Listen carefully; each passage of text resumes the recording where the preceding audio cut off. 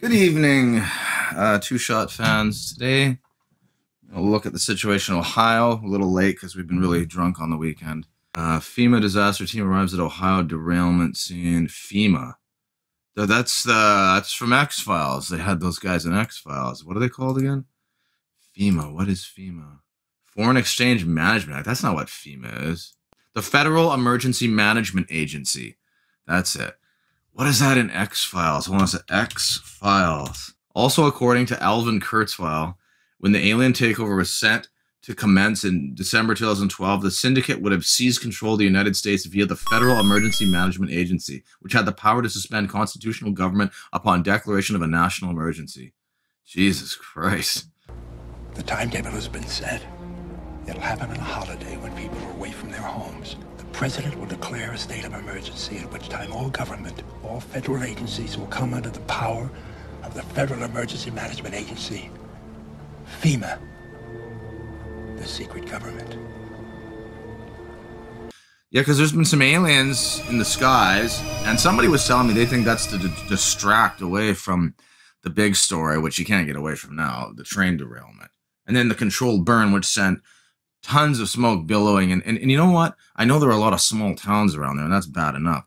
Are there any big cities like Columbus or Cleveland? Not that close, but guess what is close? Pittsburgh, right? They're right on the borderline on the east end of Ohio. Carlos, let's get that map up there. And so you can see Pittsburgh is only about, what is that, like 30 or 40 kilometers, so like 25 miles or something. We had chickens dying a while ago. I just seen this. I don't think it's going to get that bad. But honestly, when I start to see like 10 miles away, chickens dying, it starts to make you think, like, obviously you'd think you'd hear more stories. Like, there's other chickens, there are other chickens, there are other cows. You'd think there would be another story. That's all I heard. It must have been, you'd think it's something else. Like maybe they just got COVID or something. Aliens coming 2 days ago. What is the plan of aliens invade Earth? Holy crap. Look at this video. They have all kinds of stuff. What if aliens invaded Earth? Let's turn it down a bit.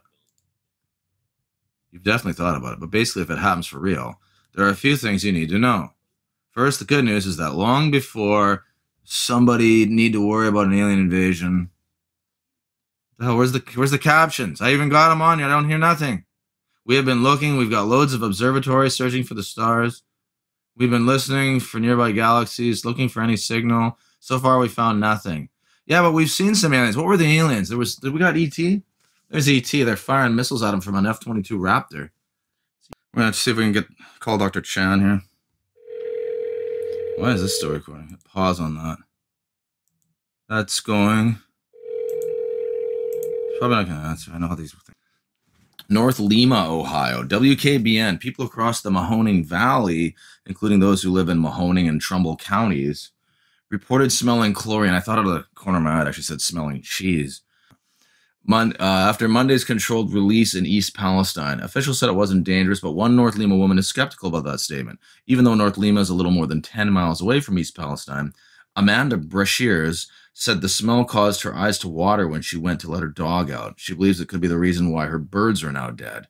She believes that the smell following the detonation of the train carrying chemicals that derailed in East Palestine is to blame for her bird's sudden death. Officials have said that the smell wasn't toxic or dangerous, but it still advised people in the Mahoning Valley to stay indoors Monday night as precaution. For them to say the air quality is okay, I'm calling BS, she said.